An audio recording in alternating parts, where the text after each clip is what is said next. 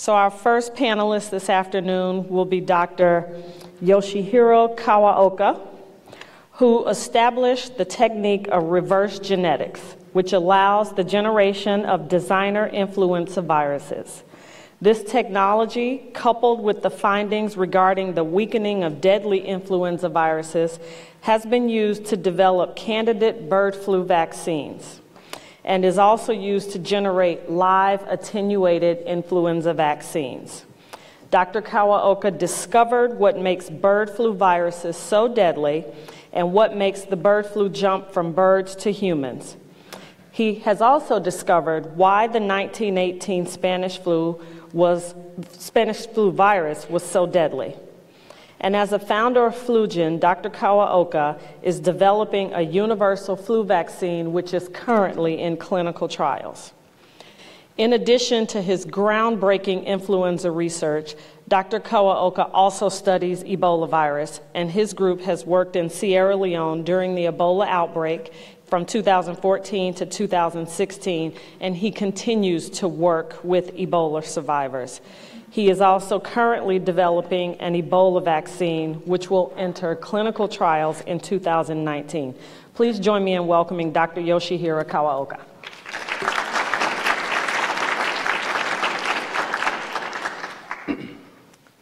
Great, thank you very much for the introduction.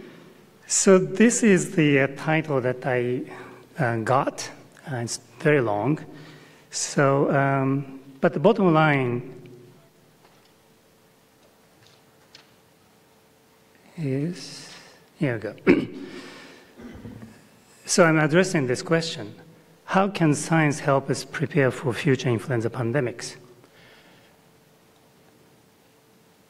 So Laurie's presentation was great for my great introduction for my presentation. So just to set the stage, we have experienced 3 pandemics in the previous century and 1 pandemic in this century. The causative agent is influenza A virus. Oh, that's okay. So this virus contains 2 surface glycoproteins, hemagglutinin and neuraminidase, H and Na. Based on the properties of these proteins, they classified into H1 through 18 and 1 through 11. So that's how we call H1N1, H5N1, or H7N9. Okay, so the theme of this meeting is a century after the 1918 influenza pandemic. So I'm going to use Spanish influenza as an example to address this question.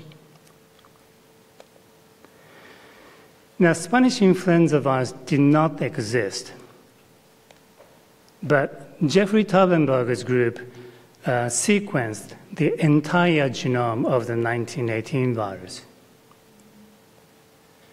And back in 1999, we established a technique called reverse genetics, which allow us to make influenza virus from cloned cDNA, which is a sequence. And with the sequence information of Spanish influenza virus and this technology, we can now address this question. Why was Spanish influenza more deadly than other pandemic influenza? Now, we want to study this pathogenicity of this virus in non-human primates. But since we are making 1918 virus and testing pathogenicity in non-human primates, we thought we should do this experiment at the highest containment laboratory called BSL-4. So we collaborated with Dr. Heinz Feldman. He is now at the NIH, but he was at in Canada at that time. And from my group, Darwin Kobasa and Hideki Ebihara went to Dr. Feldman's group, Feldman's lab, and performed the work. So here we have 2 viruses, 1918 and 2001 seasonal influenza virus that we get infected in winter. and compared pathogenicity in non-human primates. 7 animals were infected with 1918 virus. 3 animals were infected with seasonal influenza virus. On day 3, all the animals in the 1918 group lost appetite, and no change in the seasonal influenza group. We took some animals for pathological studies. Now, remaining 5 animals in the 1918 group became sick, and one of them became really sick. We had to euthanize this animal. No change in the seasonal influenza group. Now, remaining 3 animals in the 1918 group became really sick, so we had to euthanize these animals. So Spanish influenza virus is lethal to macaque, and this is the only influenza virus that is lethal in non-human primates. Now, histopathologically, there's some mild inflammation. This is the lung tissue. Mild inflammation in animals infected with 2001 seasonal influenza virus. But the lung of animals infected with 1918 virus filled with fluid and inflammatory cells. And these brown cells are the indication of the virus replication in lung. So 1918 virus replicates in the lung. Now, seasonal influenza viruses do not replicate in human lung. And this is the same histopathology as Spanish influenza victims. So Spanish influenza virus is uniquely pathogenic. Now, humans get infected with influenza virus, but influenza virus infect many different animals, including sea mammals. But we now know that all these influenza viruses in different animal species originally came from wild waterfowl. And in fact, as Laurie mentioned, 1918 virus came from avian species. And 1957 and 1968 pandemics involve avian influenza virus. Now, 2009 virus came from swine, as we heard. So there are viruses out there that we need to watch. And one of them is H5N1 avian influenza virus, so-called bird flu. This virus was first identified in southern China in 1996 and caused an outbreak in Hong Kong in 1997, infecting 18 people. Of those, 6 died. Since 2007, this virus spread Asian countries. And in 2005, there was a major outbreak caused by this virus in Qinghai Lake in wild waterfowl. And the wild waterfowl took this virus to Europe and Africa. Thus far, more than 800 people were known to be infected with this virus, and of those, over 450 people died. So humans get infected with the H5N1 virus sporadically from bird species, but human-to-human transmission has been limited. But if airborne transmission occurs, then this virus may cause pandemic. So it is important for us to understand airborne transmissibility of viruses in non-human animals to examine the pandemic potential.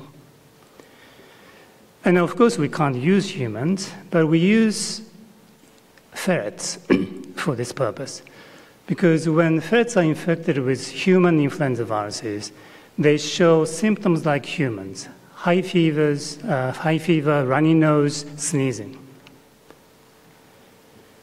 So this is how we test the airborne transmissibility of influenza virus. So we infect ferret with a virus, and next day we place a cage containing uninfected ferret right next to the infected ferret. But there is a gap between the 2 cages. So the only way the virus is transmitted from infected to uninfected is via respiratory droplets. And using this system, we tested airborne transmissibility of H5N1 virus.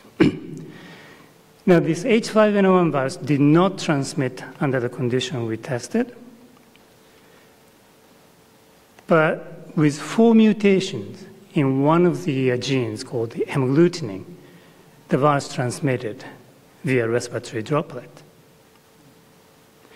Similar work has been reported by Dr. Ron Fouché in the Netherlands. Another virus that we need to watch is H7N9 virus. This virus was first identified in China in 2013, and every winter since then, the virus infected many humans. But in 2017 and 18 winter, the number of human cases dropped dramatically because Chinese government vaccinated poultry in September of 2017. When this virus was first discovered in humans in 2013, this virus was non-pathogenic in chickens, did not kill chickens. Although when people get infected with this virus, many people got really sick. But this virus became highly pathogenic in 2016, killing chickens 100% experimentally. And people have been infected with this high pathogenic form of this H7N9 virus. So we tested transmissibility of this virus in the system that I described. And the result is shown in this slide. So the positive control 2009 pandemic virus caused pandemic in humans, so it transmits very well in this setting. We saw transmission in all 3 pairs of ferrets. H5N1 virus, avian virus, as I described, did not transmit to any ferrets without any mutation. The low pathogenic H7N9 virus identified in 2013 transmitted in one of the 3 ferrets, 3 pairs of ferrets. And the other group also reported similar results. But highly pathogenic H7N9 virus transmitted 3 out of the 4 pairs of ferrets. And of those, these 2 ferrets died. And these 2 ferrets who were infected via respiratory droplets also died. And we detected virus in the brain. So what this tells you is that the highly pathogenic H7N9 virus transmits well in ferrets via respiratory droplets, and ferrets die when exposed to even a small amount of virus in respiratory droplets. So we need, and so these are the scientific findings, and based on these scientific findings, we can evaluate pandemic potential of the virus. CDC established a tool called IRAT, and Dr. Katz, I think, is going to talk about this more. But using this tool, one can tell that the H7N9 virus is the viruses that we are most concerned about.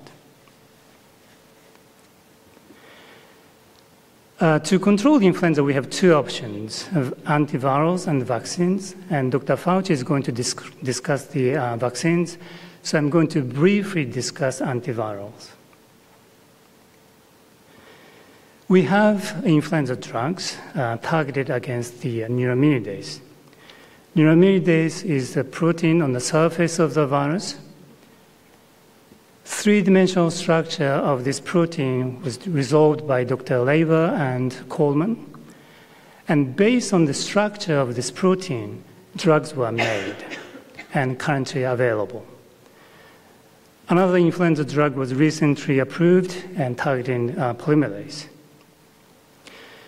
But as we heard, drug-resistant influenza viruses have emerged and spread worldwide. So we need better antiviral compounds. So coming back to these 2 questions, So addressing to the first question, scientific advances have allowed us to understand the molecular basis of the pathogenicity of influenza viruses, as exemplified by Spanish influenza virus studies, and assess the pandemic potential of influenza viruses in non-human reservoirs, and develop anti-influenza drugs and more efficacious vaccines. And scientific priorities, there are many scientific priorities for pandemic preparedness, but I'm not going to list them, but I want to make one point, that is basic research to more completely understand the biology of influenza. And without this, we cannot produce more efficacious countermeasures. Thank you very much for your attention.